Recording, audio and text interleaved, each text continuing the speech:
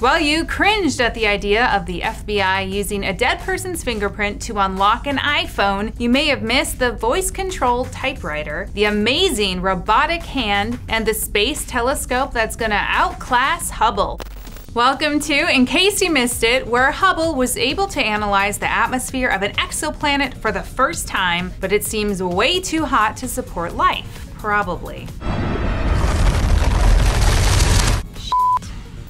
The James Webb isn't the only space telescope NASA's working on to take over when the Hubble retires. The space agency just started developing the Wide Field Infrared Survey Telescope as well. The orbiting observatory will capture images at the same clarity as the Hubble, but cover 100 times the area once it launches in the mid-2020s. With it, NASA hopes to search for dark energy, dark matter, and interesting exoplanets like the latest super-Earth. It will also monitor distant supernovas to map how fast the universe is expanding.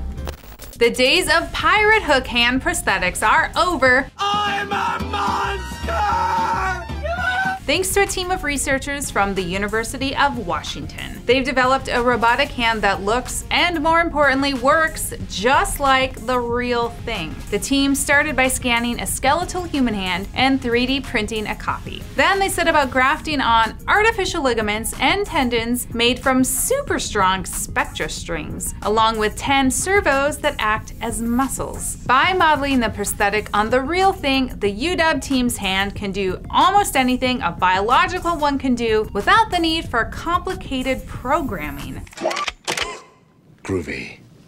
The robots are still coming for our jobs, but this time, not even the secretaries are safe. YouTube user ZipZaps made a mechanical contraption that takes dictation and taps out your words using an old-timey typewriter. The user speaks into a microphone, and the system's onboard speech recognition software interprets it all, and then crawly robot fingers type it out. Of the typing mechanism.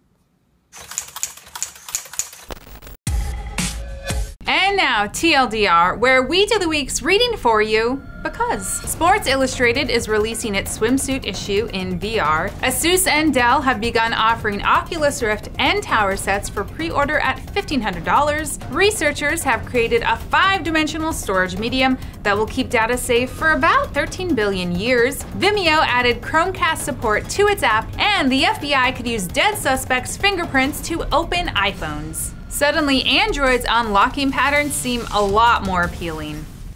This episode was brought to you by Go90.